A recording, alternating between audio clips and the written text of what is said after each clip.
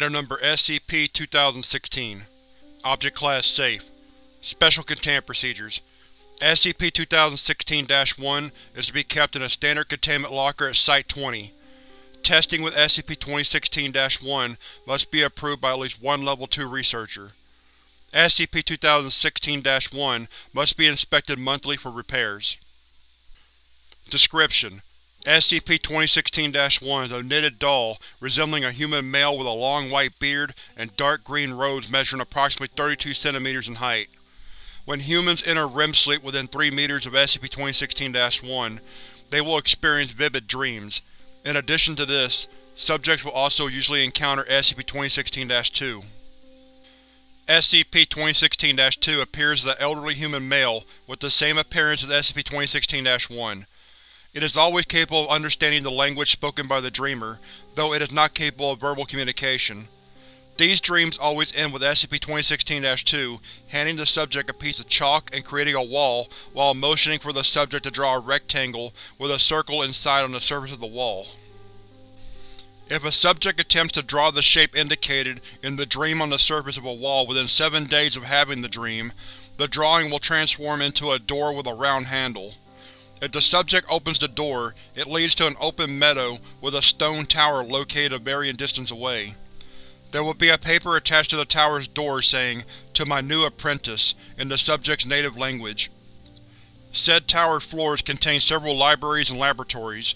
All subjects who have used these facilities have died in their sleep within 5 years.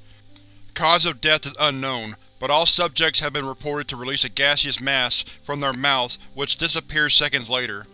Video surveillance shows an elderly translucent human male, similar to SCP-2016-1 and SCP-2016-2, approaching the sleeping subjects and absorbing the gaseous mass into his hand. Authorized personnel may refer to Exploration Log 2016 for further details about the tower. Level 2 access is required to view the unabridged log. Exploration Log 2016 Day 1 Findings: First exploration of the tower. Agents are sent to map the structure.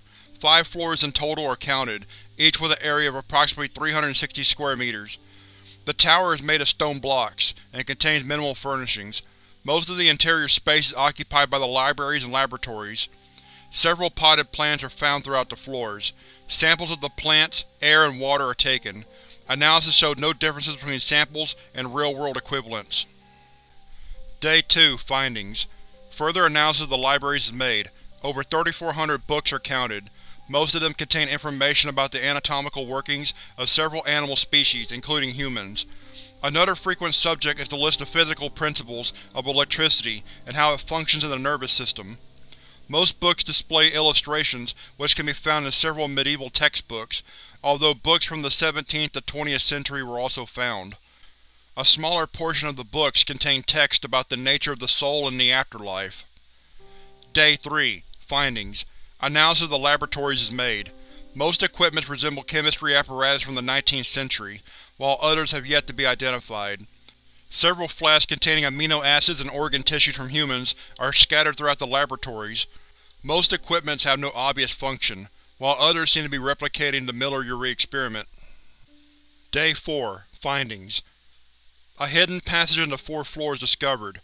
The passage leads to a living quarters with minimal furnishing and multiple family paintings and ash urns. In several of the paintings, a figure similar to SCP-2016-1 and SCP-2016-2 can be seen. Day 5 Findings: Another secret passage is found, this time in the first floor. The passage leads to a type of basement. Several coffins containing corpses in various states of decomposition are found. Each coffin is marked with a name, date, and information about the corpse's health before death. None of the corpses show signs of violent death. Day 6 Findings: Another secret passage is found, this time inside the tower's basement. The passage leads to a round, brightly lit, underground chamber containing several surgical tables. Each table has a preserved corpse in it, with several machines of unknown purpose attached via cables to the corpses. Several journals detailing experiments with the corpses are found. The machines and corpses are brought to a Foundation facility to be studied. Day 10 Findings: The purpose of the machines is discovered. After days of analysis, a corpse was reanimated by using one of the machines. The reanimated subject remembered all of his memories from when he was alive. The subject was kept under Foundation custody for further study. Day 12. Findings. A journal was found in the tower's basement. Inside the journal were also found small paintings of an adult human female, a young girl, and a figure resembling SCP-2016-1 and SCP-2016-2. Said paintings had the phrase, "I'll bring you back, I promise," written into them with black ink. Below are two notable excerpts from the journal.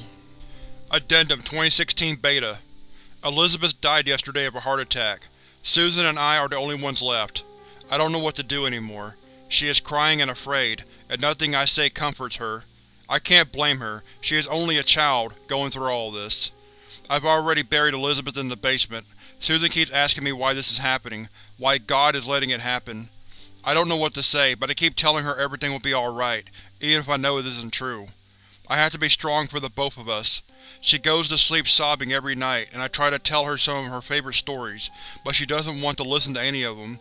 She just keeps saying she wants Mommy and the rest of her family back. I've had an idea. It's crazy and inhumane, but I have to try it. It's the only option that remains.